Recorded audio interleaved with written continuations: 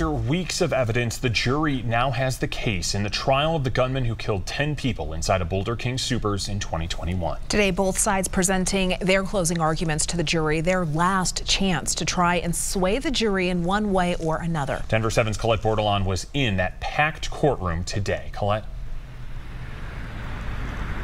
Yeah, there were so many victims, family and friends showing up in full force. And for the first time, we saw the shooter's family sitting directly behind him in the courtroom listening to closing arguments. Now, the defense is saying that the shooter's severe and untreated schizophrenia is to blame in this case. But the prosecution starting out their closing arguments with some of the most shocking testimony we heard in this trial.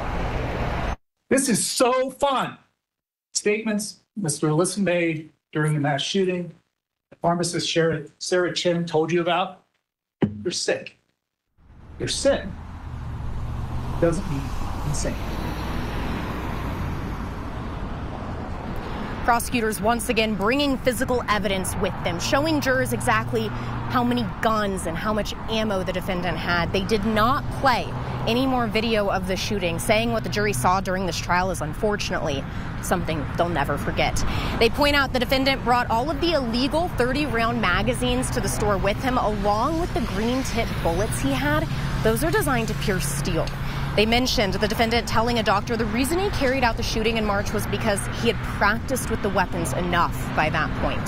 The defense, though, reiterating their argument that insanity is the only explanation for this tragedy, but the prosecution stressing every doctor we've heard from found the defendant sane at the time of the shooting. His planning and preparation were designed to maximize and increase lethality. He wanted to kill as many people as he possibly could. That's what the evidence in this case shows. You start hearing someone yelling and yelling and yelling and yelling in your head all day, or maybe just at night, or maybe just in the morning, or maybe just for an hour a day, or maybe just for I don't know how long. You're like,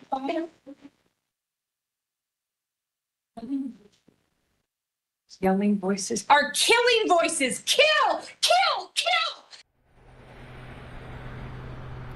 Now, those killing voices she references are something the defendant said in an interview with a doctor. We saw a clip of that interview played again today where he says he believes the voices are what led him to commit the mass shooting. And defense attorney Catherine Harold, she believes this crime was not born out of choice, but out of mental illness. She told the jury if they do find the defendant not guilty by reason of insanity, they're still holding him accountable for his crimes, but instead are saying he couldn't tell the difference between right and wrong at the time of the crime. The jury has been released for the day, so now we're on verdict watch starting first thing Monday morning.